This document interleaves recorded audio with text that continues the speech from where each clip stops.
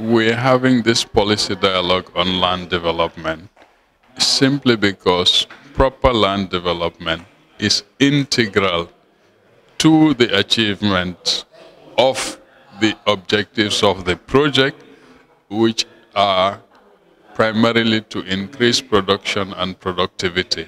There are many factors that go into that, but proper land development is key to that. And as you may know, several projects have had challenges dealing with this land development issue.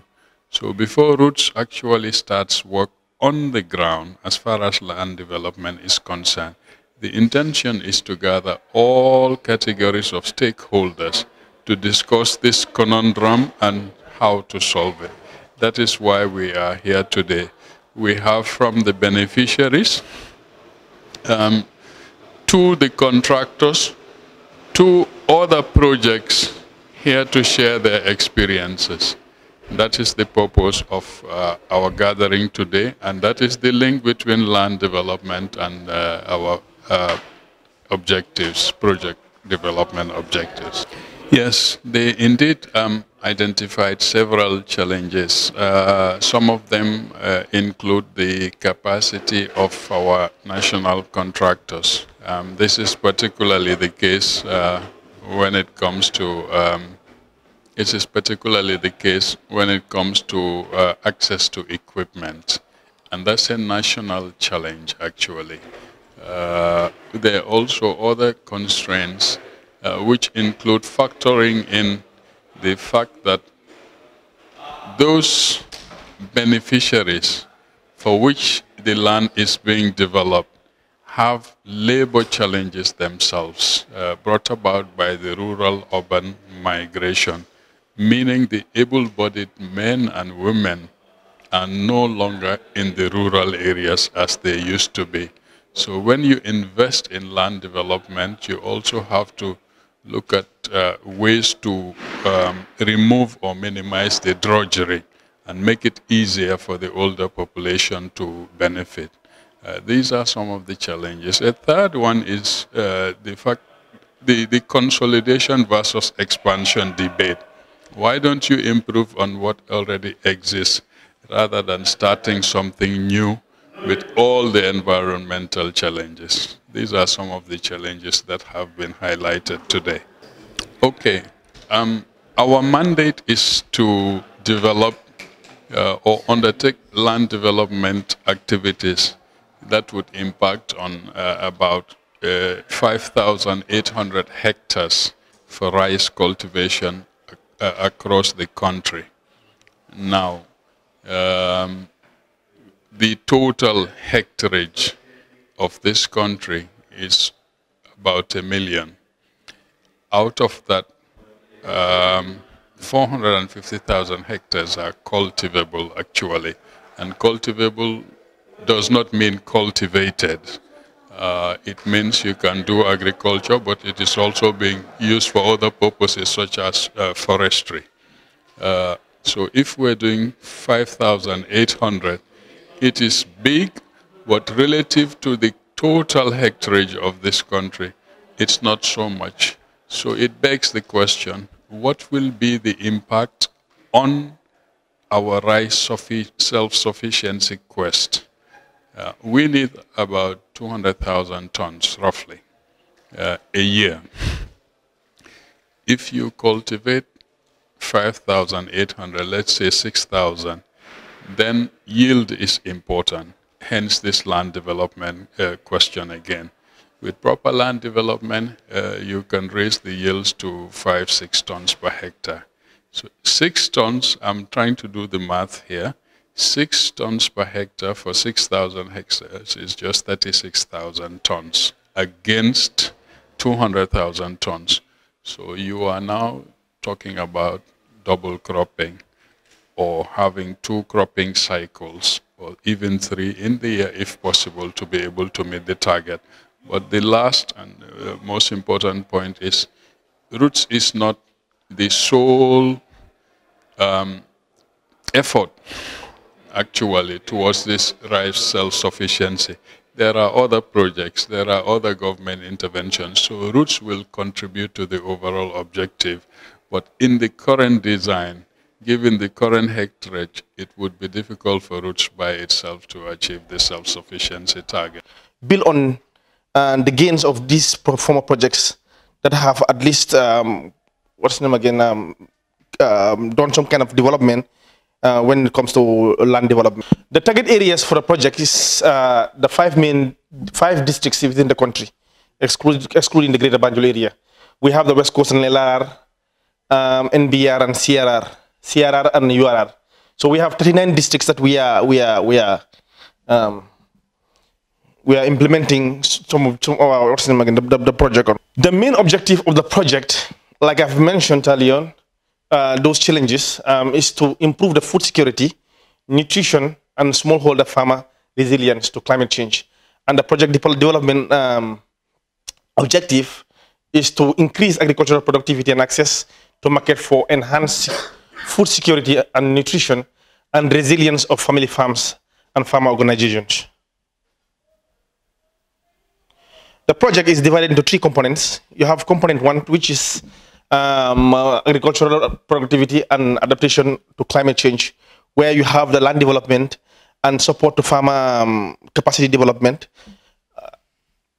And you have the component two, which is access to market, which is mainly intervening on the building of capacity or enhancing the, what's the name again, the marketing of farmer produce, and also the capacity building of women CAFOs and farmer organizations in how to market their products. And you have the component three, which is project management, institutional development, and citizen engagement.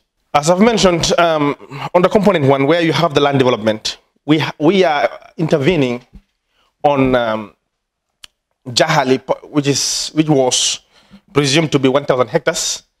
That is conversion from pump irrigation to tidal irrigation, as mentioned in the project document. And the Pachar, which is also 15 hectares, which was also presumed to be transformed from pump irrigation to tidal irrigation. And we also have the Sukuta and the Nyani, which is 105 hectares. In Nyani, that is 105 hectares. Barajali Suba, 380 hectares, which is supposed to be a new tidal irrigation system. And Barajali Tenda, which is 40 hectares.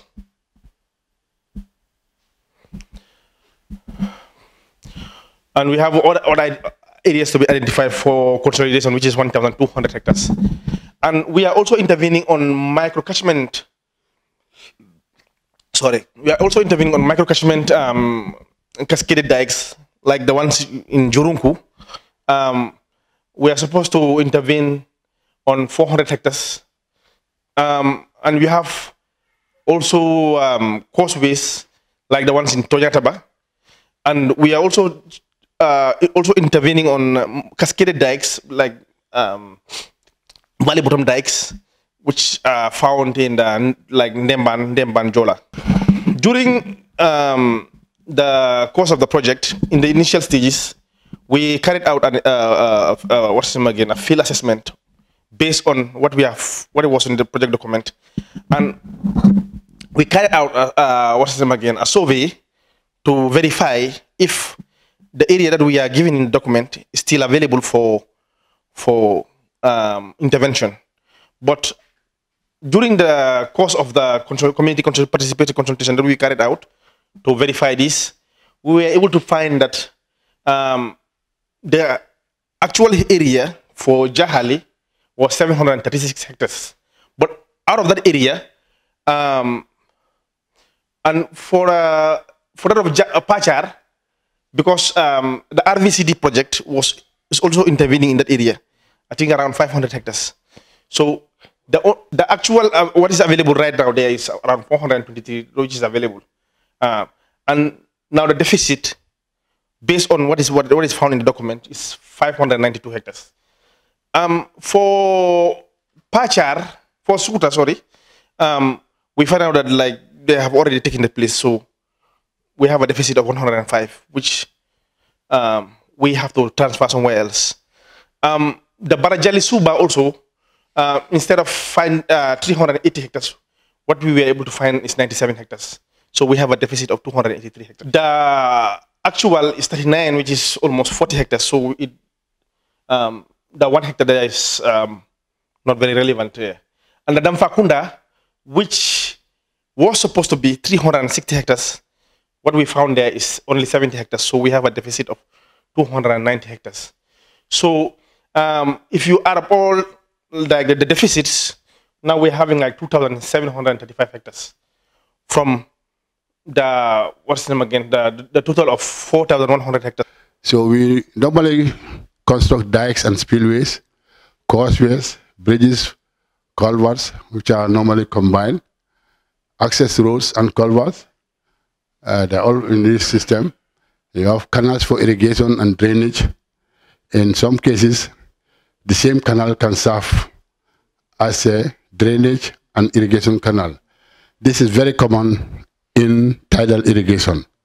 Pump irrigation, the irrigation canal is raised high. So that by gravity, you can irrigate the field.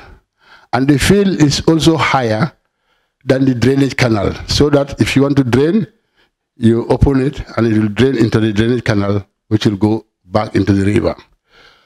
But with tidal irrigation, the same canal serves as an irrigation canal and a drainage canal.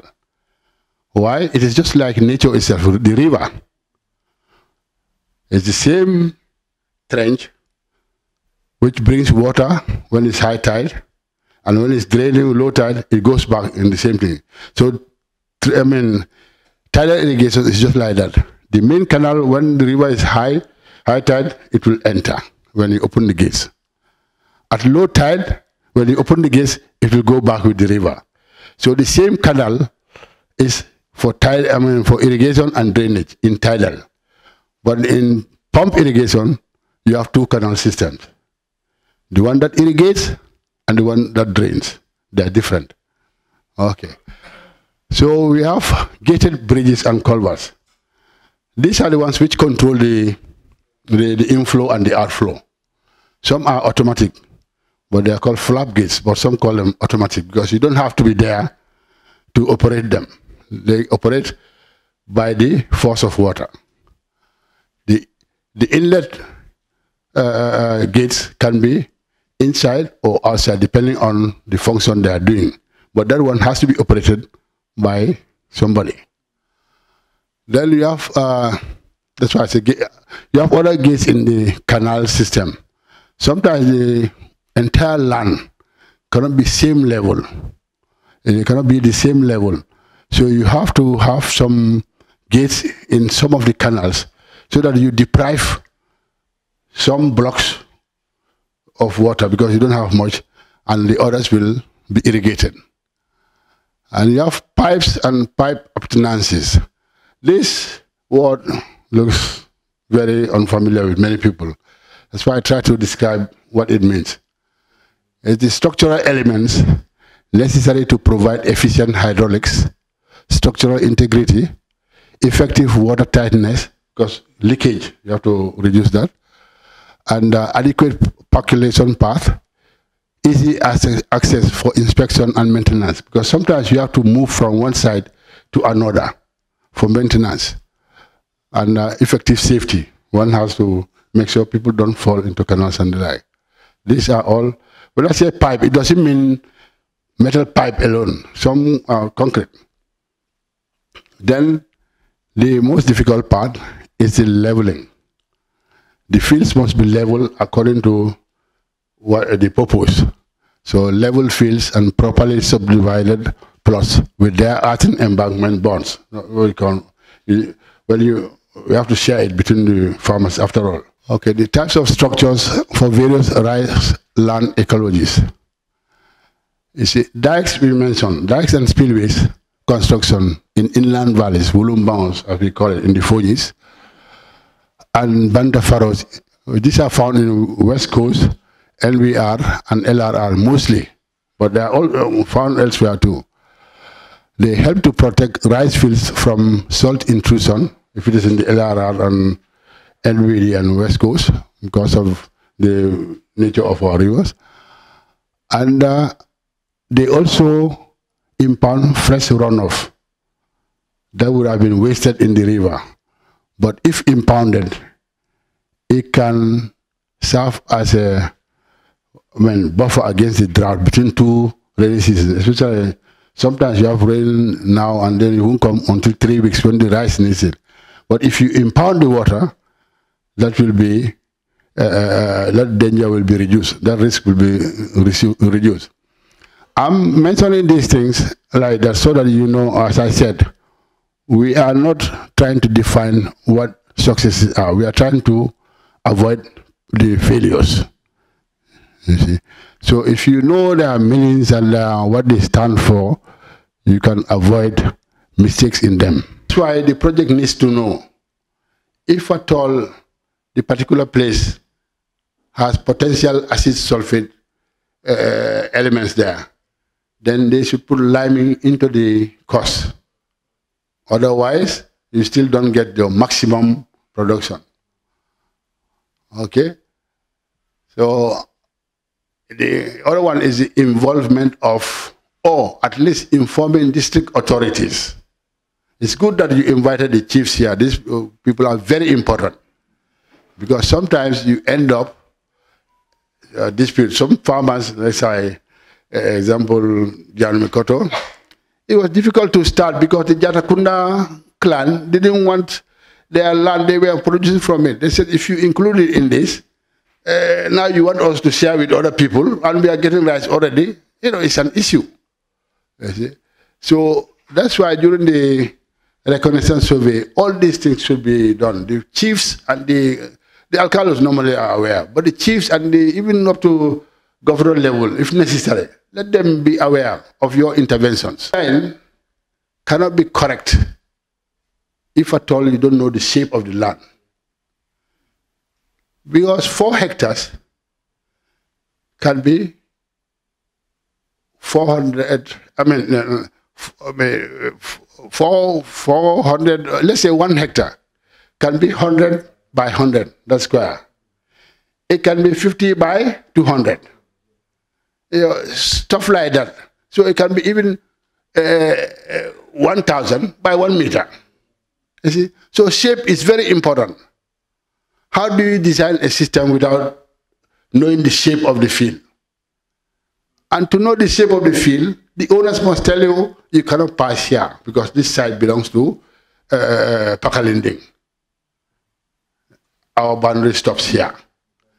So those who will find that out depend on the social people, because some people go to the field to be shown by the engineers, and the soil scientists will go along with some people, but the elders remain at home. But while these people are going, they'll tell them, you see that big tree, you see that, they start to describe. So that big tree, that is the extent where you must not pass. I see. So you cannot design, sitting on the table here and design for Nemakunku when you have not been to Nemakunku. So some of the land, as you said, are suitable, and you can go in and just start cultivating. But then this is some of the land is suitable and irrigable. But the important thing is that all land needs protection. If you remove, the ecology is changed in one form or the other, you need to do something to make sure that that change in the ecology doesn't affect the nature of the soil. Next slide, please.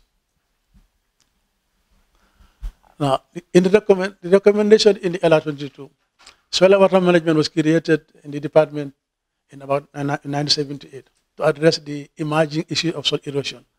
The establishment of the unit and training of original core staff was funded by USAID. Field work started in the early 80s with resource persons from the US Soil Conservation Service, SCS. Eligible persons were selected from the Department of Agriculture for training in the US, agronomy, engineering, soil science, range management, etc. Another group went to Nigeria for higher development in general agriculture. The trainees returned to field positions in the various sections of the unit, engineering, soil, agronomy, and planning. In short, These sections work to carry out reconnaissance survey of selected project site, produce soil and intervention maps, and supervise implementation of conservation activities. Much of the work by USAID was dike construction in the valleys and shoreline rice fields to control salt intrusion and impound water for rice cultivation. Dike construction was based on digital basis. Project provided tractor and plow to loosen the soil, and volunteers from the community will load the trailer for haulage to the dike side. At the beginning, we are building big dikes. We only call it road dikes. The tractor can run on the dike. So the people only fill the trailer too, and the trailer will go and sort of spread it on the dike, and then you do compaction. And we'll come to that later. Then afterwards, we are building shoreline dikes, which are longer and smaller. That's the time when we had what we call headpans and spades. When the tractor does the plowing, loosen the soil, the men and some women will also, use those headpans to hold the soil to the dike side. Okay, and after USAID phased out, GTZ, now GIZ, came in, and then to fund SWMS, Special Water Management Conservation Projects. GTZ programs were confined to the south of the country. The projects also concentrated on control of salt or intrusion and water retention in the shoreline rice fields and in NBR, LRR, and West Coast. And there was some agroforestry program, was very limited to a few villages in Fonyi, like maybe Arangale, and I don't know, remember. Yeah. The recourse assistant kept coming, and SWMS kept implementing projects on the ground. Go. Next slide, please. This was then, okay. The LADEP came in after GTZ, and the name implies LADEP concentrated on lowland rice fields that essentially continued the work of the GTZ, but included CRR as well as Northern South, CRR Northern South.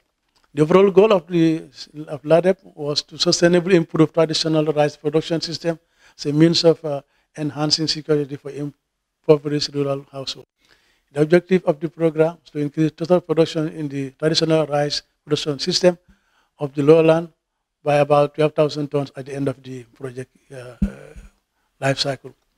On sustainable basis using community-based, demand-driven development approach.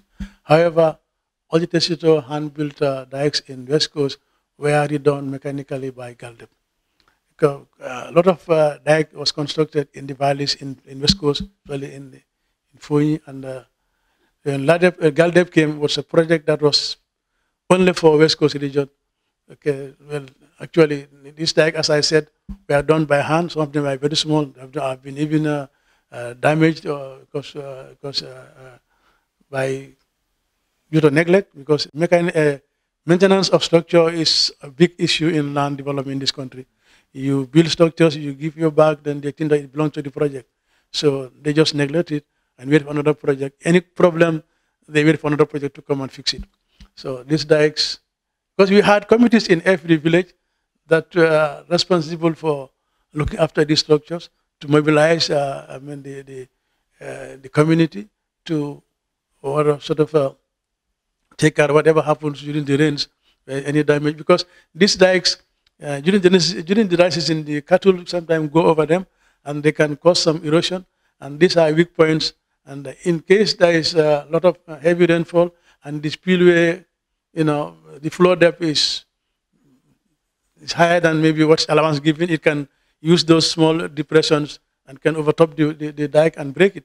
And these things, we always rely on the community to fix them.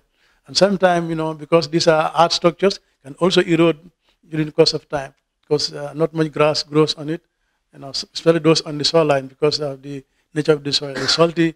Before that soil leaches out, to allow grass to grow on it, it may be the damage, So then when Galdep came into West Coast, I did the resolving everything, and they gave them the maps, and they, use excavators to rebuild those dikes. And some of them, they also add maybe extra dikes in the valleys, and then they also rebuild some spillways that have been damaged.